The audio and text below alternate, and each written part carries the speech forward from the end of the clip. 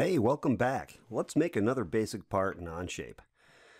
So just like before, we're going to create a document, and let's call this 2 basic because it'll be part number 2 from the worksheet that you can download on chrisandjimsim.com.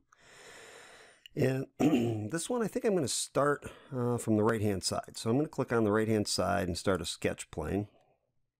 And I like to go and hide all my planes once I get started. So all I've got is my sketch plane. So there we go. Let's make a rectangle. And I'm going to click on the origin and I'm going to make this rectangle, if I look at it correctly, I think it's 1.25. 1.25. Enter by 1.5 tall. 1.5 tall. Okay, so that's, remember, that's from the side. So let's extrude it. We'll finish up the sketch and say extrude. Zoom in on a little bit. Look at it from the right angle, and we need it to be, let me see, 2.5 inches. That's a big one. 2.5. Pick what we want to extrude and say done. There we go. All right. The next thing I want to do, we're going to make this real simple. I'm going to start from the front, and I'm going to do a subtractive process and cut out the rectangle. So I'm going to make another sketch, put a sketch on the front, make a rectangle, and this rectangle is going to be 1.5, and it's going to be 1 tall. Don't forget, I'm going to use my dimension tool, and I'm going to make this dimension correct. In this case, it's 0.5, and that places it in the right spot. Finish our sketch, extrude. This time I'm going to remove that section. Instead of blind, I'm going to go to the next surface, which is there, and say okay. All right. Well, let's cut off the little semicircle thing on the end next. So I'm going to go to the right hand side and put a sketch on it. I've done this part so many times that I know that the center of that circle, if you look at it close enough, lives on that upper corner.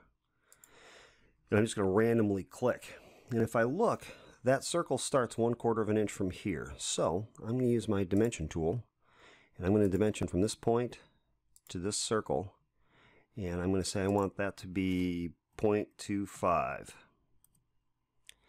And I can check by clicking here and clicking here, and I can see that that's 0.5, and that's what it's supposed to be on my drawing, so we're all set.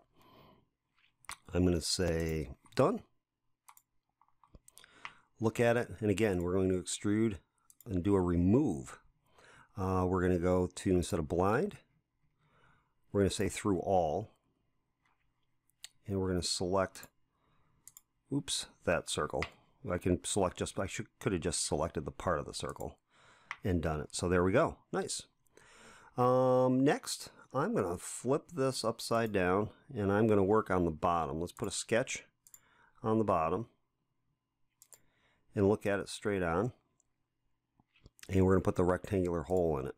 Again, remember, when you're putting something somewhere, we have to have the right size, and this is 0.5, enter 0.5, and we have to place it. So let's put some dimensions, and let's dimension it. How far is it from this edge? This edge, if I look, it's exactly 1 inch.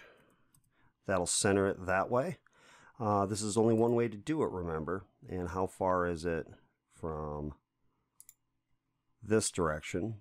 From the back, remember that's the back, it's 0.5.